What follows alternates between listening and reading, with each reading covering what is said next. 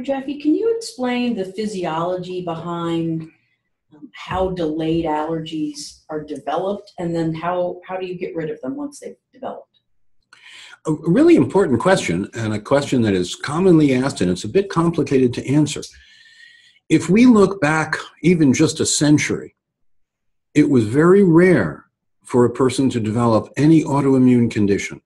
Now, autoimmune conditions mean the body is attacking itself, that the immune defense and repair system is on red alert because of invasion, either through the gut or through the skin or through the lungs or somehow. And our innate immune system is actually designed to defend and repair us. In the 21st century, things are very different.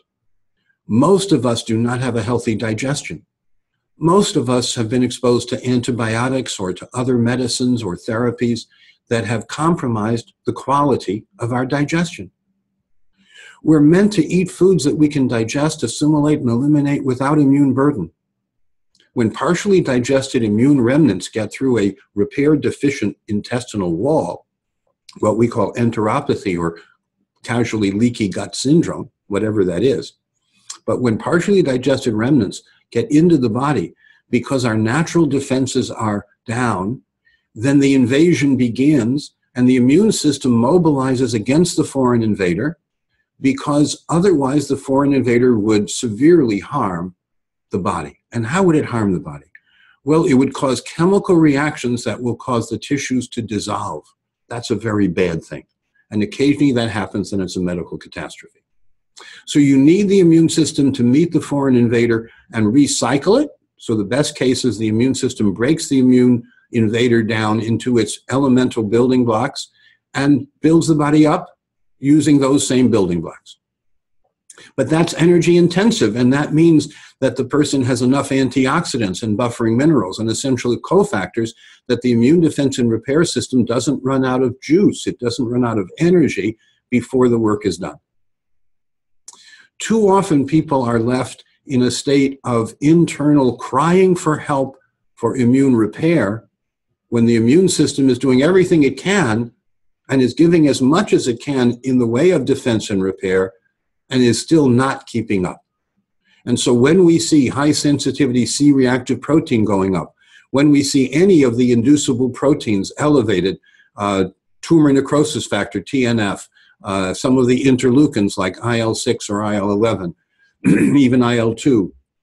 These are all molecules that call the immune system into an area that needs repair or more defense, and they only go up in amplitude, they go up in amount, in intensity, in measurability. They go up when the immune system is not delivering all the repair and all the defense that's needed.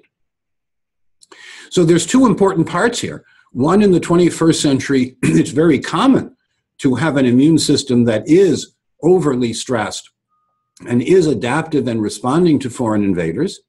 And we believe it's really important to comprehensively and with a single specimen of blood, identify what the foods, chemicals, medicines, and toxins are for that individual that are causing the immune system to have a hypersensitivity or delayed allergic reaction. Then we can design a lifestyle program that allows you to rebuild without the burden on the immune system tearing you down. And we've been doing this for decades in outcome studies in type 1 and type 2 diabetes, in fibromyalgia, muscle pain, adrenal dysfunction, chronic fatigue syndrome, and any of the inflammatory, any of the chronic degenerative, any of the autoimmune conditions are those that this approach is designed for.